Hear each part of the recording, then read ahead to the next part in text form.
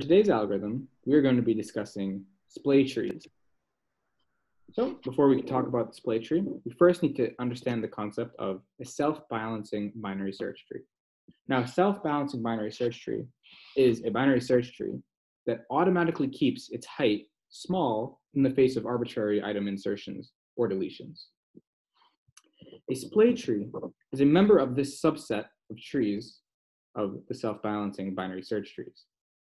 A splay tree is a self-balancing binary search tree with the additional property that recently accessed elements are quick to access again. Now, the splay tree maintains this property by using tree rotations on any of its operations. Now, a tree rotation is an operation on a binary tree that changes the structure of the tree without interfering with any of the order of the elements. So there are two types of rotations to talk about. The first one is the right rotation, and the second is the left rotation. The right rotation brings the current root's left child to the root of the tree, and a left rotation brings the current root's right child to the root of the tree.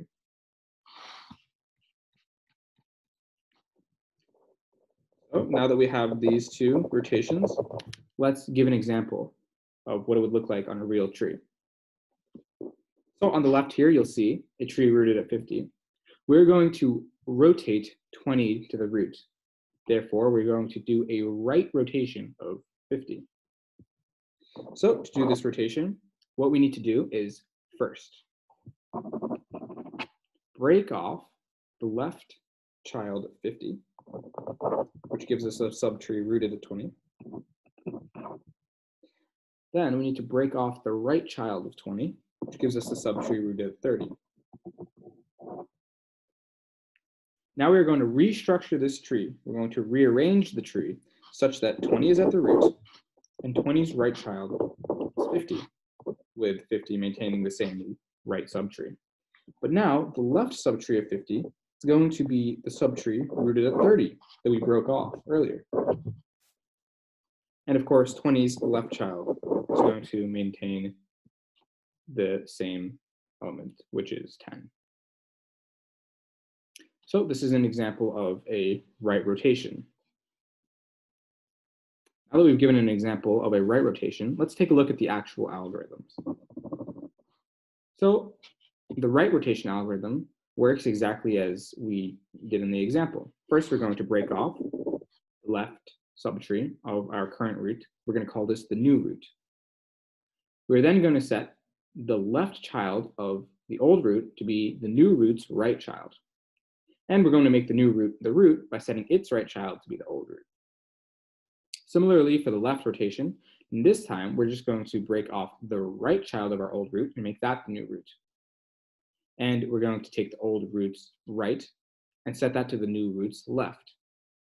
And then lastly, we make the new root the root of the tree by setting its left to be the old root. So now that we've discussed algorithms for rotations, both left and right, we can now talk about splaying. So splaying basically brings the recently accessed node to the root of the tree. This, of course, naturally brings all nodes close to the recently accessed node, close to the root of the tree as well. This is how the splay tree maintains its guarantee that recently accessed elements are quick to access again. So in order to discuss how the splaying algorithm works, we generally break this down into 3 cases. So let's first take a look at case 1. Now, case 1 is the case where the root is the parent of the node we want to splay. We call this the Zig case. Now, in order to finish the Zig case, we either have to do a left rotation of the root or a right rotation of the root.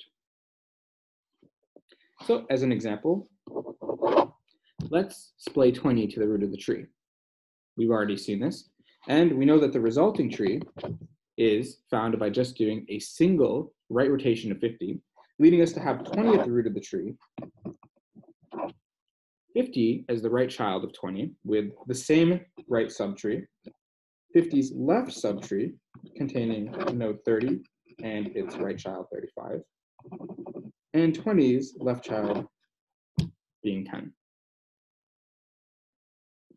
The next case we talk about is the case when the root is the grandparent of the node we want to display, and we can reach the grandchild of the root by taking two of the same paths down the tree. That is, we either are going to move left and then left, or we are going to move right and then right. We call this the Zig Zig case. So, for example, we may want to splay the node 10 to the root of the tree. To do this, we are going to have to do two right rotations. We're first going to right rotate 50, and then we're going to right rotate 20. So when we right rotate 50, we end up with the same tree that we have above. 20 as the root, 10 as its left child, 50 as its right child, 30 as 50's left child with the same child, 35, and 50's right subtree being the same as before. Next, we have to right rotate 20. This is going to leave us with 10 at the root, 20 as 10's right child, 50 as 20's right child, and 50's subtrees the same as before. Now that we've talked about these two cases, this brings us to the third and final case. This is the case when the root is the grandparent of the node that we want to display, but it can only be reached by taking two different direction paths. For example, we either would go left, right to reach the root we want to display, or we will go right, left to reach the root that we want to display.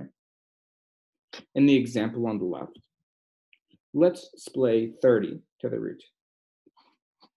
30 is reached from the root by going left and then right. Therefore, in order to splay it to the root, we're going to have to first make a left rotation of 20 and then a right rotation at 50. So let's do that. Let's take the left rotation of 20 first. The left rotation of 20 leaves us with a subtree rooted at 30, the left child 20, a right child 35, and 20's left child being the same 10. Next, we want to right rotate 50.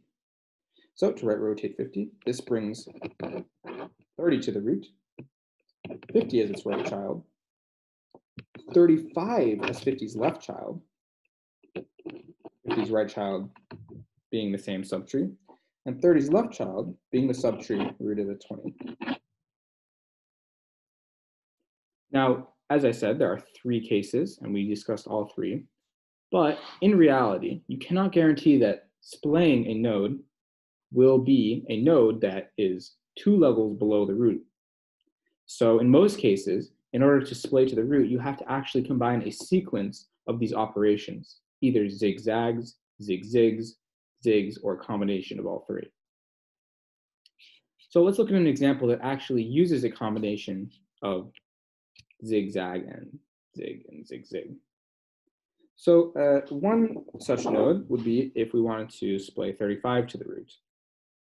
Now to splay 35 to the root, working from the bottom up, we notice that to splay 35 to its grandparent's root, 20, we have to take a zig-zig, which would mean we have to do a left rotation followed by a left rotation. After we have 35 as the root of that subtree, in order to get it to the root of the full tree, we have to do just a zig operation, which entails a right rotation of 50. So let's first do our zig-zig. So first have to left rotate the grandparent of 35. Left rotating the grandparent of 35 leaves 30 at the root, 20 as its left child with the same subtree, and 35 as its right child. Now to bring 35 to the root of this subtree, we have to again left rotate. This will bring 35 to the root, 30 as its left child, and containing the same left subtree as before. Now that 35 is the root of the left subtree of 50, we now just need to do the zig operation.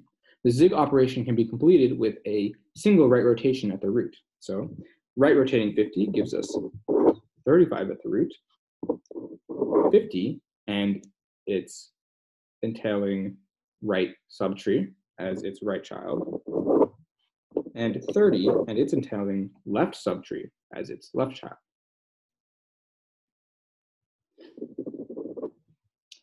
So those are the three cases, followed by a more realistic application of the Splay tree. Now that we've discussed pretty much everything there is to know about splaying, let's talk about the runtime of this operation. Now, when we talk about the runtime or the cost of splaying, we really discuss amortized cost as opposed to worst case cost. Now, what is amortized cost? Well, amortized cost is the worst case average time of a particular operation. So when we're discussing the runtime of splaying, we need to know first the amortized cost of any single splay operation. The amortized cost of a single splay operation is bounded by O of log n, where n is the number of nodes in the tree. Now, if we consider a sequence of m operations on a splay tree, we notice that that sequence of m operations, the cost of that is bounded by O of m times log n, m being the number of operations, and n being the number of nodes in the tree. So now that we've discussed splay trees, what is the point of splay trees? What is the benefit of using it? Well, a splay tree, as you could probably tell, maintains good locality properties. That is, recently accessed items are near the root of the tree at all times.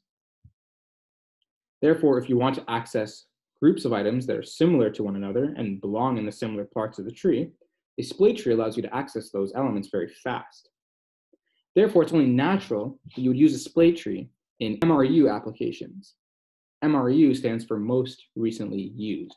That is, applications that want to re-access most recently used elements and elements similar to the most recently used elements.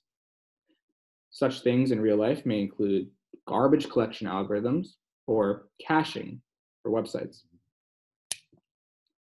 I hope you enjoyed this tutorial on splay trees, and I hope you learned everything that you wanted to know. If you want to make a suggestion for what video you want covered next, you can leave that in the comment section down below. Otherwise, please leave a like, subscribe, comment, and click on the top right over here if you want to see the video on binary search trees, and on the top left over here if you want to see on binary search tree operations. Thanks again for stopping by, and I'll see you guys in the next video. Stay tuned.